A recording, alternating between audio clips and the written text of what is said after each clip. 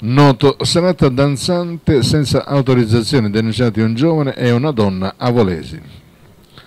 Nel primo pomeriggio di ieri, agenti del Commissariato di Noto hanno denunciato un giovane di 30 anni e una donna di 45 per il reato di apertura abusiva di luoghi di pubblico spettacolo in assenza delle condizioni di sicurezza sancite dal testo unico per i pubblici spettacoli. In particolare lo scorso 16 giugno alle 21 circa i poliziotti intervenivano presso una villa in San Corrado di Fuori poiché era stata segnalata una serata danzante non autorizzata.